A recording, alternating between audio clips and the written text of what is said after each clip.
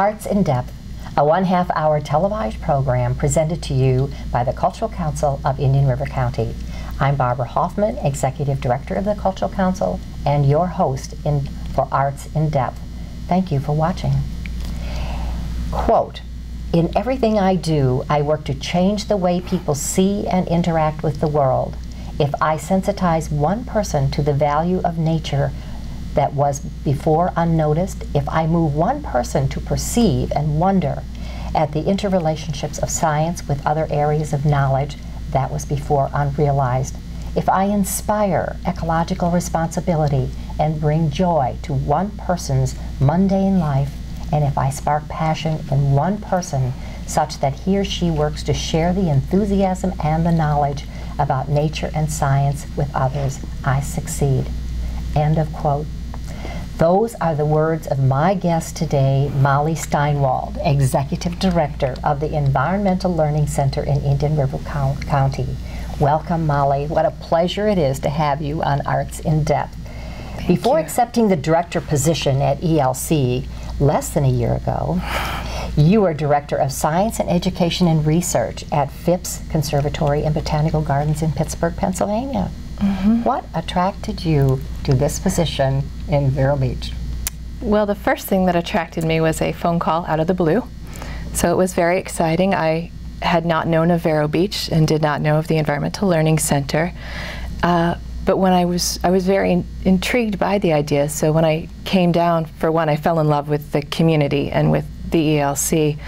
But I saw that there's a huge opportunity here for doing a great deal of good. And I've really, in my life, try not to become complacent. And I felt that there could be so much here that I could be using my abilities and passion and talents for. The Vero Beach community is very interesting. I've traditionally worked in urban environments, not traditionally, but most recently, and trying to connect people to nature and get them to be enthusiastic about life and caring for others. And Vero Beach is this beautiful, broad, expansive oceanfront area, but the needs of people here and the environmental issues here are actually quite similar to other places I've worked. And I've never been in a community where things are so socioeconomically disparate. And with that, you have people in very, very different situations, but ultimately everything that connects people is nature. And everything that also affects people is their own health and their own well-being. And I see an opportunity with the ELC. I really saw it's done so much, but it's truly like a blank slate in many ways because it connects everybody. It's in the middle of the lagoon, which has major environmental issues, but it's also, you know, between the mainland and the island, and I'm learning how different those populations can be. And the ELC has so many resources now that we can build on to really transform the world. I think not only locally, but do things that are replicable, you know, statewide and nationally to really heal the relationship between people and the environment. Well, I know that we are very, very excited about having you in our community with your strong background and in so many diverse areas that are, that can have a major impact, not only on the Environmental Learning Center, but on the lagoon. Oh yeah, and absolutely. On all of the other environmental areas and parks and so forth in our community. So we welcome you. Thank you very much. I think it's wonderful because the ELC, when I tell people where I work, I say, well, it's a 64-acre island campus in the middle of a lagoon, you know, a half-mile from the ocean. And it's an idyllic scenario, but at the same time, I really try to strive for people to realize that nature isn't a place that you go to. You don't have to go to the ELC to experience nature. Nature is actually everywhere. And I see a real opportunity with the ELC to be transforming what we're doing to change the way nature education is traditionally done so that it relates to people in their potentially very small backyards. Well, we're excited about what your plans are. Thank you. And we'll be back in a few moments.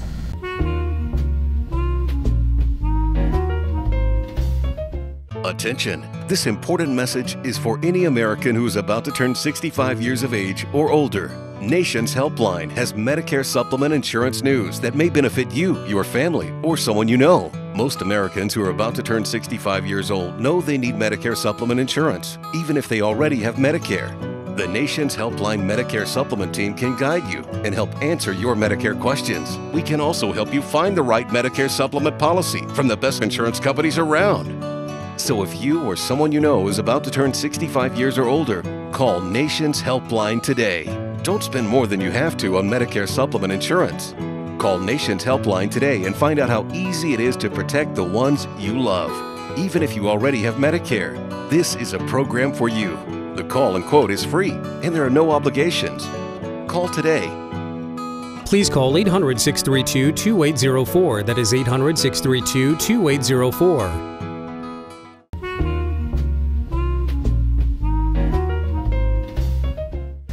And I'm back with Molly Steinwald, Executive Director of the Environmental Learning Center. ELC was founded in 1988 by a group of environmentally conscious pioneers from the Pelican Island Audubon Society who lived in our community and cherished the wonders of nature that thrive in the Indian River Lagoon.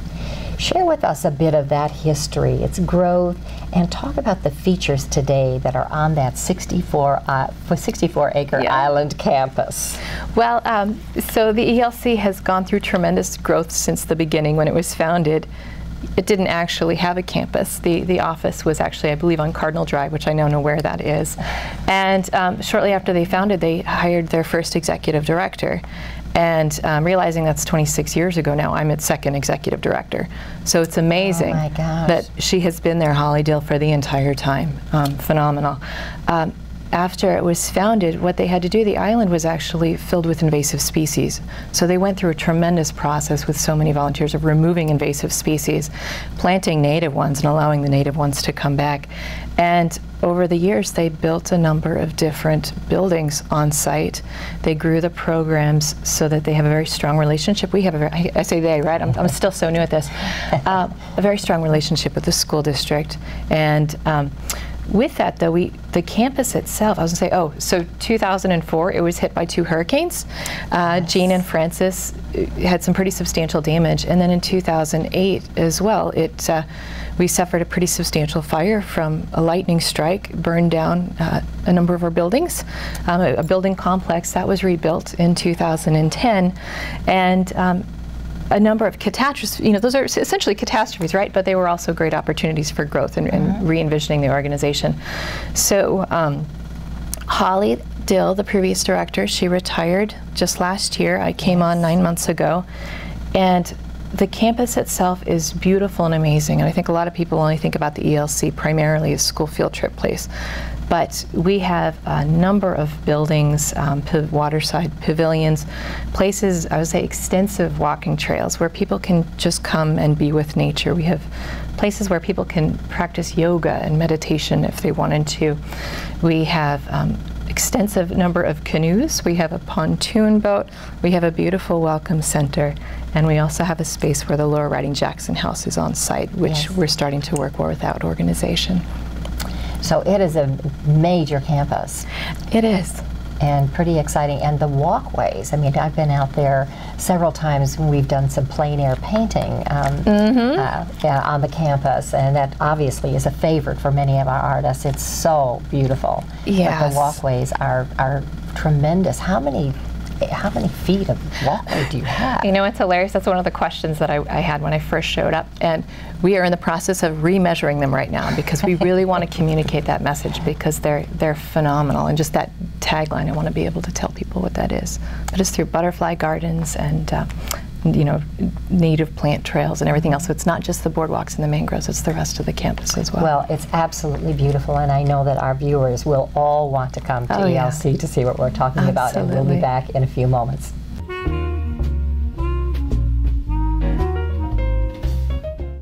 Now that health reform is law, you cannot be denied health insurance coverage, but you can pay too much.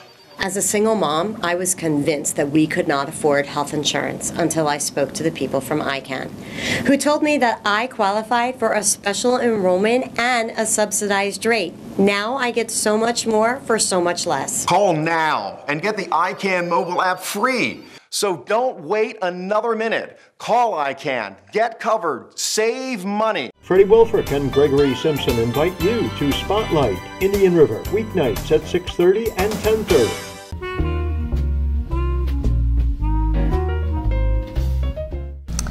I'm back again with Molly Steinwald, Executive Director of ELC.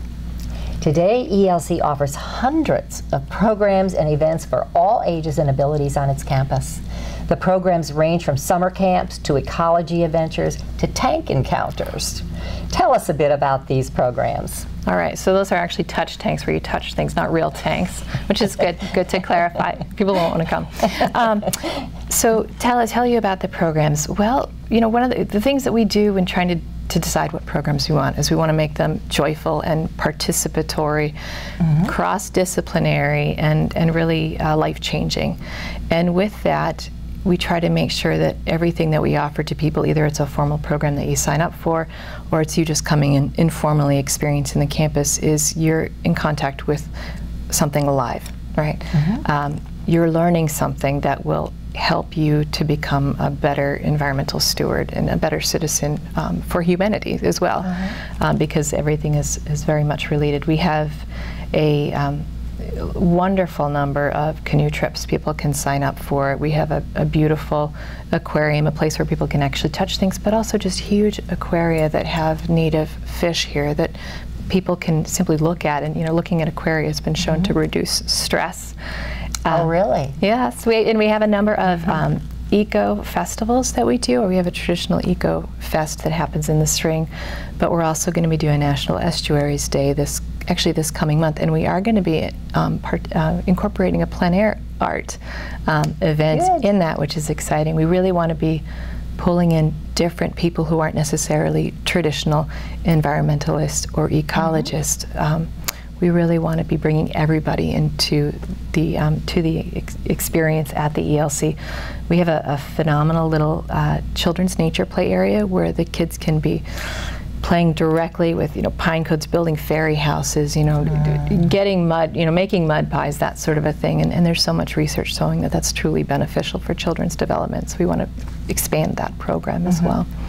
How many children do you reach? You know, so another thing that we're doing is doing more stringent counting of things, because it's a common thing when you're so busy doing stuff, you don't actually count things. But we service about 25,000 people right now, and the majority of them are children. And those are children that get affected for the rest of their life, which is wonderful. That's a lot. That is a large number. Are most of them from Indian River County? Most of them are from Indian River County. And I'm really excited being able to create more opportunities at the ELC where we have people that see it also as essentially a tourist destination, so that we have a reach beyond just Indian River. Sure. And do you you work closely with the school system, you said? We work very closely with the school system. All 3rd and 4th graders currently come out to the ELC for a learning excursion once a year. And why do you feel that it is so critically important that the children learn at a young age about our ecology? A lot of people's values are affected, and they're developed essentially at a very young age. So for that reason, ecologically, we need to do it, but also the tremendous amount of research about child development and being outside, it's just growing. So it's important for their own well-being. It must be really special to see their eyes light up and their enthusiasm as they experience this. That's absolutely wonderful. Yes. Well, thank you, Molly. We will be back again after a short break.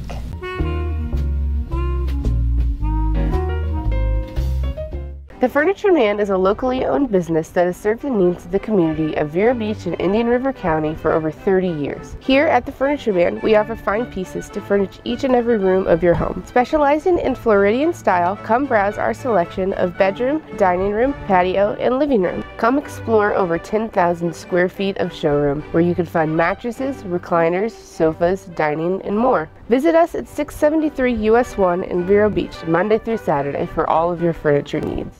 Watch Chamber Buzz at 6 and 10 p.m. Mondays and Wednesdays on VeroBuzzTV.com.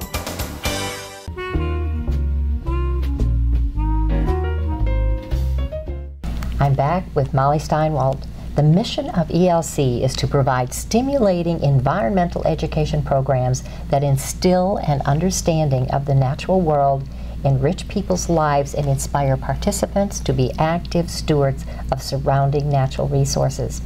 As a privately funded, nonprofit, 501c3 organization, you must rely on memberships and donations to conduct your environmental education and stewardship programs. What are the various ways in which an individual or a business can support ELC? All right, well, for one, we're actually in the process of revising our mission statement, and I think that's an exciting thing to be able to tell you now, where we are putting human well-being on the same level as environmental health, because they are interconnected, and also including in the mission statement, the future one that we're in the process of revising, that we want to be really working with people who have minimal access to nature. And with that, I would say that different businesses and individuals that could help support the ELC. Of course, as a nonprofit, you always want to say money. We need money, right? And that's a way that you can do that, straight financial donations. But we have a number of membership levels. They're very high category membership levels. Society for Environmental Education is one for higher end donors. But there are ways where we have a number of events coming up. We have a golf tournament that we have every year. We have a winter gala this year. It's going to be called the Secret Garden, very much about connecting with nature. And individuals and businesses can be sponsors for that. And more information about both of those events are on our website with different sponsorship packages.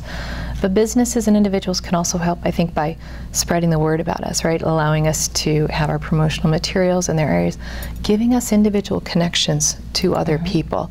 You know, some people will say, you know, I don't have much that I can give financially, but you know, I know some phenomenal people or a great group that you should be able to work with, and that stuff helps us enormously. We also have a wish list, which if you go on our site, you can see all of these different specific items. We need equipment that people could purchase, and we have a new program with Amazon where Amazon Smile, it's called. If you go to Amazon, if you Google Amazon Smile, go there, choose Environmental Learning Center to be a beneficiary, then a percentage of your purchase goes to the ELC. And we also have a new thing that we're trying this year. We've actually done we're setting up 2 different trips to Cuba. They are fundraisers where people can spend a week in Cuba learning about the ecology of the area. And there's information about that on our website too, which is discoverelc.org. And the majority of the funding for that trip will be going directly to the ELC. So we're trying to experiment in different ways that people can participate, but ultimately it comes down to, if you are interested and excited about what we're doing, especially with an expanded mission of human well-being, being a part of it and working with minimal access to nature populations, call us, email us with an idea, because you know we're open to any ideas that are out there. Just a bit more about the Northern Cuba tour. What do you expect to learn from that trip? I think it's going to be March 17th to the 25th. And with that, you will learn an enormous about the birds, the plants, the landscape of the area, and the culture. And there's a full itinerary on the web too, so that you can actually learn specifically about what you would be doing each day. And we had one trip that filled up in 48 hours, and the second one is out and it's about half filled now. So if you want to come, then go to our website. Well, that sounds like a wonderful, wonderful tour, but there are so many ways to help ELC accomplish its mission, and we encourage all of you to go on their website and check it out. Thank you. We'll be back shortly.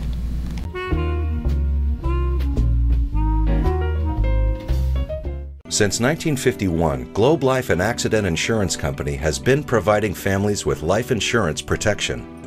$1 covers the first month of coverage, whether you choose from $5,000 up to $100,000 of coverage. First day coverage means no waiting periods, easy to buy, no medical exam, no risk 30-day money-back guarantee. Up to $150,000 of accidental death coverage can be added to your policy. Globe Life makes buying life insurance easy. Marsha. Hi, I'm Penny Chandler. I'm Freddie Wolford. I am Barbara Hoffman. And I'm Gregory Simpson. I'm here with Police Chief David Curry. You're in good company on VeroBuzzTV.com, Vero Beach's local TV station on the internet.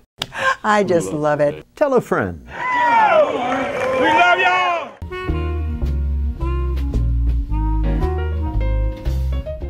Molly, to accomplish your mission, ELC relies upon volunteers. What are some of the opportunities available, and how does one become a volunteer?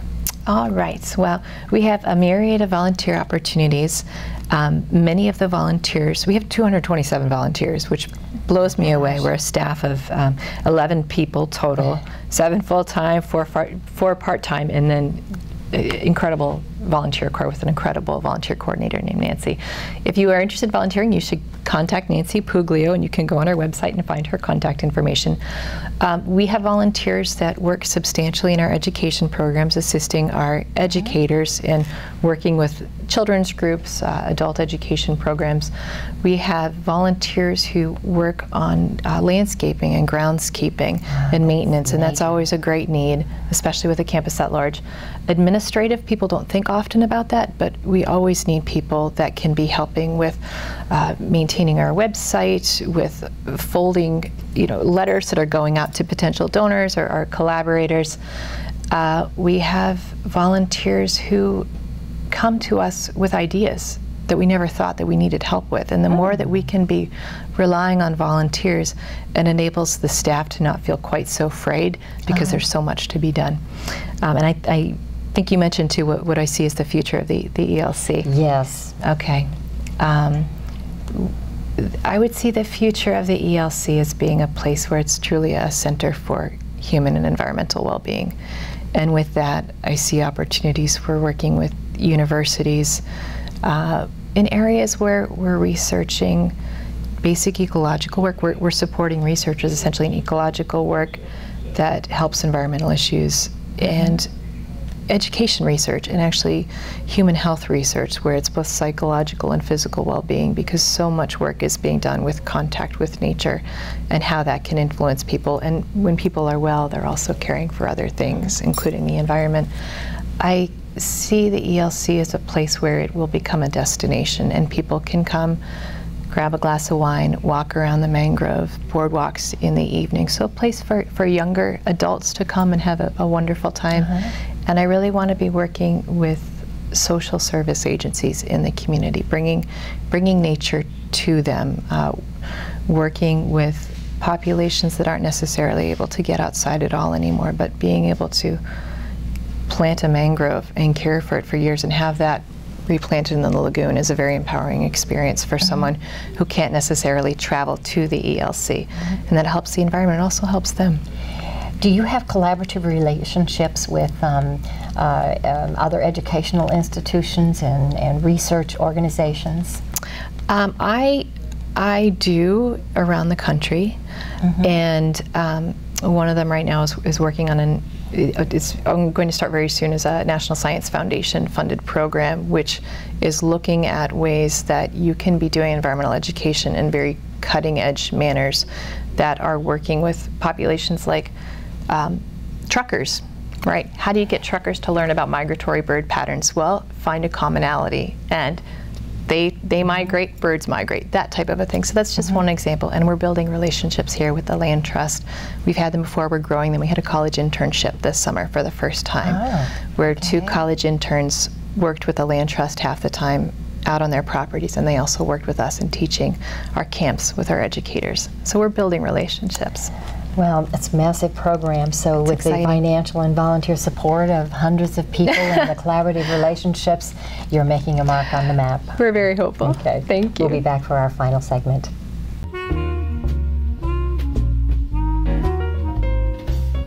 Stop by Patty's Printing and Graphics in downtown Vero Beach. Owner Patty Callahan prints it all, from color and black and white copies to blueprints, banners, signs, prints of paintings, and fine art. Patty makes restorations and creates outstanding graphic designs. Call Patty at 770-1521 or stop by Patty's Printing and Graphics at 2345 14th Avenue. Stop by for all of your printing needs at Patty's Printing and Graphics, across from the old railroad station in downtown Vero Beach. Join Marsha Littlejohn nightly at 5 and 9 on VeroBuzzTV.com.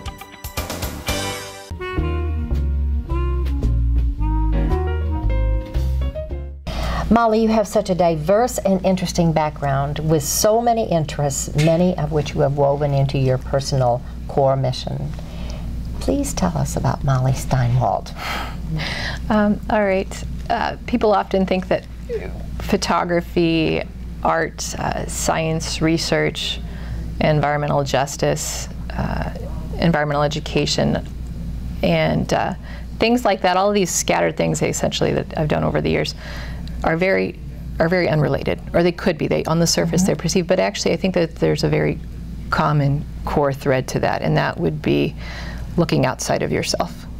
Looking outside of yourself and learning and understanding and valuing the world around you. And that's living things, that's the concrete environment. And I've always been fascinated by the beauty of the world. Very small nature, large scale nature, and I've also been very passionate from a young age of helping others. And that's an ant on the sidewalk, or that's another person.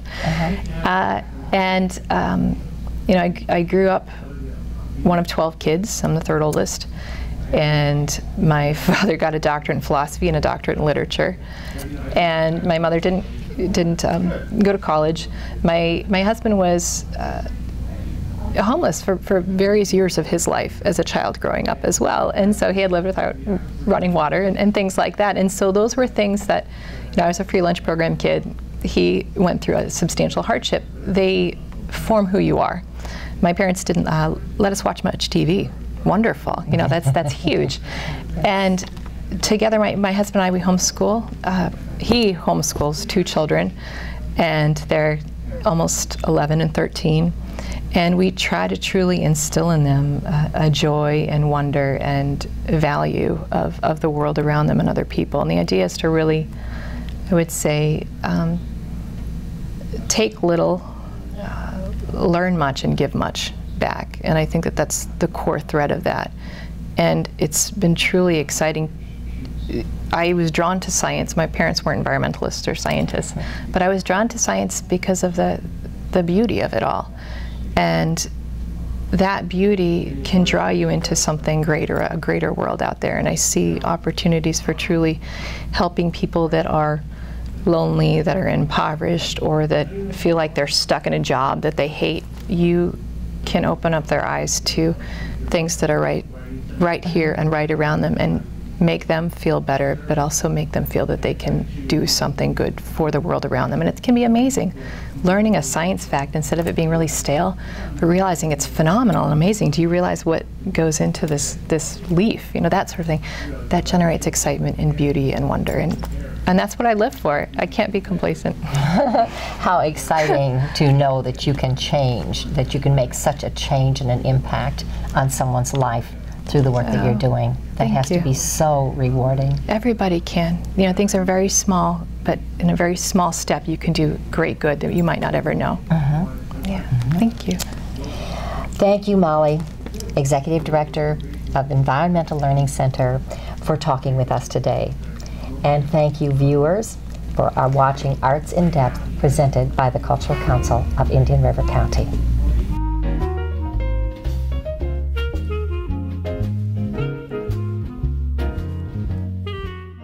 Now that health reform is law, you cannot be denied health insurance coverage, but you can pay too much.